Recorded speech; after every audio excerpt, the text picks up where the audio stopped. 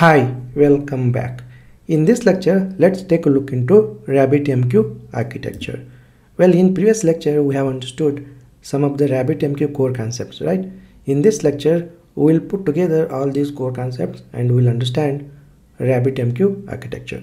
Well, if you can see here, this is a typical messaging system architecture. We have a producer and we have a consumer. In between producer and consumer, we have a message broker. Alright, so the producer will basically send a message to the message broker and consumer will basically read those messages from the message broker. Alright, so this is how the typical messaging system looks like. But in case of RabbitMQ messaging system architecture, you can see there is one more component called exchange. Okay, so producer will basically send a message first to the exchange, and then exchange will route that message to the queue, and then consumer will basically consume or read that message from the queue. Okay, so this is the simple RabbitMQ architecture. But in case of a complex application, we need to create a multiple queues in a RabbitMQ broker, right? So this is how the architecture looks like. Alright, so this is a RabbitMQ architecture with multiple queues.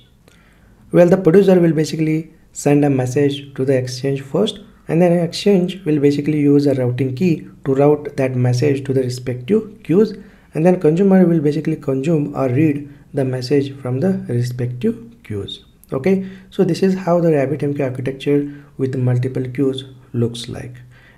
Well, in this RabbitMQ architecture, the important component is exchange.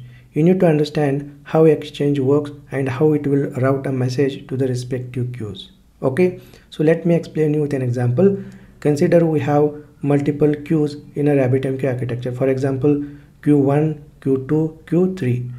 And whenever producer want to send a message to the Q3, then what it will do, basically it will send a message along with the routing key to the exchange, and then exchange will basically use that routing key to identify in which queue the message should be routed. Okay, consider we have routing key 3, then exchange will basically send that message to the Q3. Okay, and consider producer want to send a message to the Q1, then what it will do, it will pass a message along with the routing key 1, then exchange will use that routing key 1 and it will route that message to the Q1. So in this way, the binding or link should be established between exchange and queue by using routing key. Okay, we will understand more about this RabbitMQ architecture whenever we implement RabbitMQ in a Spring Boot application. Okay, I hope you understood at a high level how the RabbitMQ architecture with multiple queues looks like. And in this course, we are going to implement RabbitMQ architecture with multiple queues. Okay, great. I will see you in the next lecture.